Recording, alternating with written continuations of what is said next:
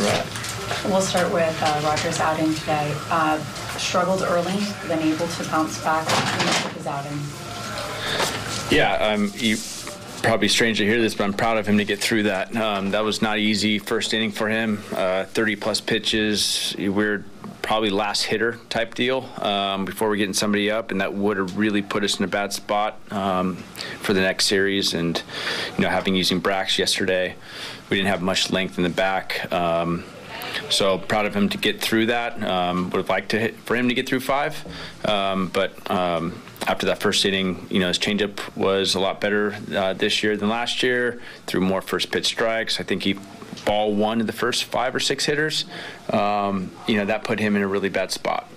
His stuff plays in the zone. We've preached that the entire offseason and in spring, and he just didn't throw where he wanted it early on in the game, and it cost him, and it cost us, unfortunately. That being said, just how encouraging, given especially his struggles last year, just to see him be able to bounce back from the situation in the first. Yeah, that's part of his maturity.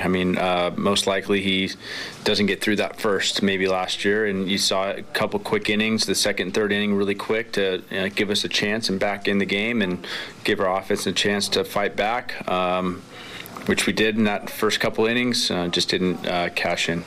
You're saying that fork ball, I think 7 of his 8 strikeouts came on that pitch. Just how challenging is it to hit that pitch? Yeah, he didn't have command of it the first inning or two, and then he found it. And you could see he had some tough swings, couldn't pick it up, second or third time through. And his fastball command got better, which obviously helped the split. And, there was some tough swings on that pitch, and guys just couldn't pick it up. It was pretty late, the movement, and credit to him for also going as far as he did in the game, because it was also the first inning was a lot like Trevor's, and he could have went into the bullpen early as well, and credit to him for fighting through and giving them 5+. Tough to only get the 1 run in that first when first 4 guys get the early run, and then they slow no outs. Yeah, we had him on the ropes, no doubt. His command wasn't there right away, a lot like Trevor's. Rise and Soler, first 2 guys get on, and a couple walks. Thought big inning potentially, and then he punches out the next 2. I think trying to put the ball in play, at least get 1 more right there would have been nice to tie it up and see what happens. But 2 big strikeouts in a row, I think that's how that inning went. And obviously everyone wants to get a hit in those situations, sac fly, something, put the ball in play. There's just value putting the ball in play when there's nobody out.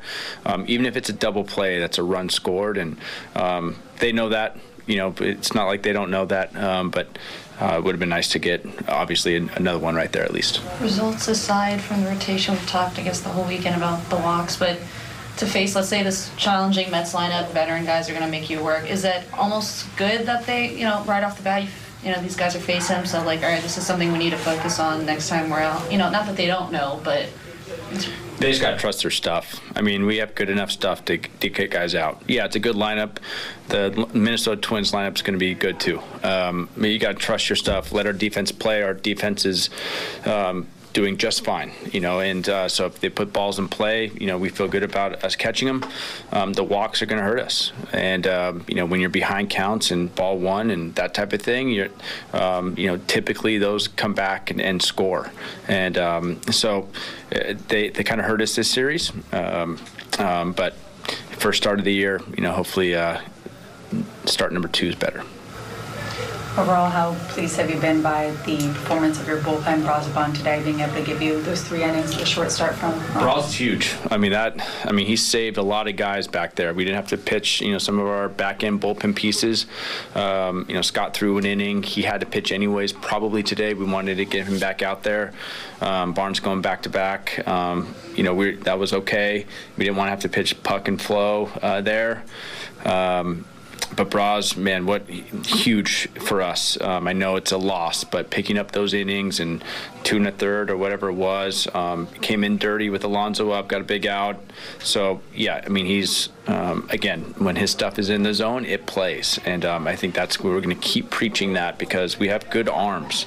We just get in trouble when we're behind counts and giving guys free passes. On the flip side, Mets relievers, not much this series against them.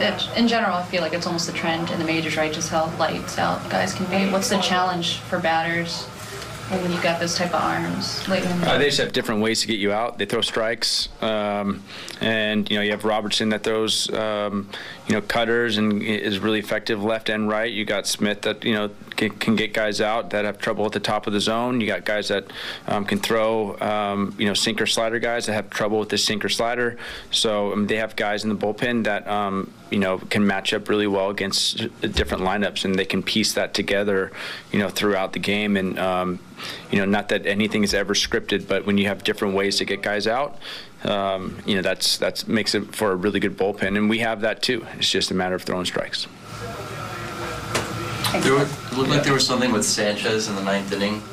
Caught a fly ball, looked like he was grabbing his left wrist. Is there anything on that you noticed maybe?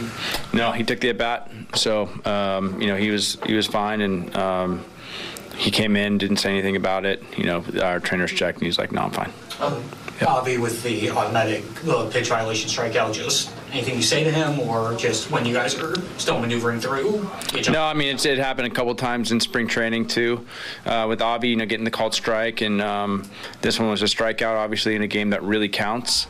So yeah, I mean, he's used to taking his time a little bit, before the new rules, and he's still adjusting to it. Obviously, I think that was pretty close, but it's still that's the rule. So just something that he's just gonna have to get used to and get back in the box a little bit quicker. But that's part of the new rules. Something I noticed, I don't know how often this happens, when the Mets have had runners on third this year, it almost seems like they're going halfway or even further close to home. Is that something the pitching staff is either just don't stay aware of, because it's almost like they're trying to bait? It's only when lefties are in the game. Lefties are hitting typically when we're in the 6-hole playing deep. That's also with 2 outs, so you're not really protecting the bunt. If in 2 strikes, you usually give them a strike or whatever our scouting has shown. If they bunt or not, or that type of thing, we would do the same thing when we get guys on third with the lefty up. But we just haven't shown that yet. After some struggles there in the first, you were able to bounce back, had a nice outing outside the cut mistakes with Bam. Overall, how do you feel about it? Just really amped up that first inning. First outing of the year. Kind of had a tough time really getting heart rate under control. Just really just amped up, really ready to go, and kind of got my command out of whack. And so I really just got to clean that up. If I make the play to McNeil, I get out of it. So just have to make that play. But overall, I thought my stuff was really good today. Got to limit the walks, but that would come. Got plenty more starts ahead. And really just made one mistake to Pham, and he got it. So overall, the scoreboard isn't going to say it. Definitely have room to improve, but I really like where my stuff's at right now. In that first inning with the back-to-back walks, anything you could put your finger on? Would you attribute that to the jitters and getting out of whack, or just after doing pretty well, just 4 consecutive balls? I really think it's just trying to do too much. Really just trying to do it all by myself instead of really trusting my stuff and getting early contact. Really just trying to strike everybody out on the first pitch, which obviously that's not going to work. So a lot of good learning moments first start of the year, so use this going forward and make adjustments. What adjustment did you make after the first?